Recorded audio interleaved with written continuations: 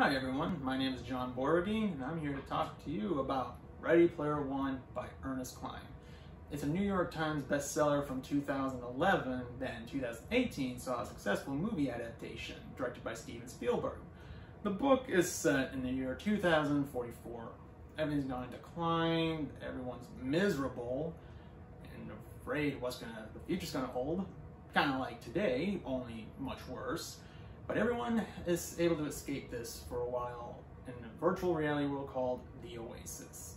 Think of the Oasis as a web browser, but it allows you to access in a virtual reality world that you can go to class, have a job, but also play an online MMORPG set in a fantasy world mixed with mystical, fantasy, and science fiction. The creator of this Oasis, named James Halliday, just before his deathbed announced he had hidden an Easter egg inside this virtual reality world where whoever finds 3 keys and unlocks this egg inherits his fortune and company, Egregorous Games. Everyone's of course searching for the keys but cannot find them, and you begin to wonder, does this egg actually exist? But it turns out that it does. And this is where it comes to our book's protagonist, Wade Watts.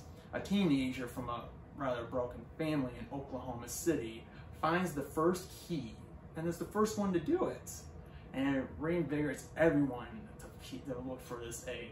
However, this also brings about the book's villain, Innovative Online Industries, or IOI as it's shortened, as they're known throughout the rest of the book. They're trying to get this egg so they can take control of the company, because you take control of the company, you take control of the Oasis, and you can do whatever you want to it.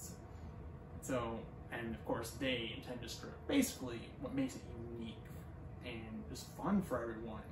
So Wade Watts and his friends are rushing to get all 3 keys before they do. Think of this book as a mixture between The Matrix and Charlie and the Chocolate Factory. It is full of pop culture references from the late 70s and 80s and somewhat of the 90s.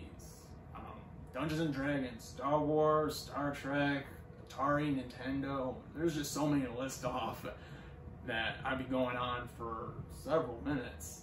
So if you like pop culture, retro pop culture to be precise, and science fiction, I highly recommend this book. It is a fun read. Thank you for listening and have a good day.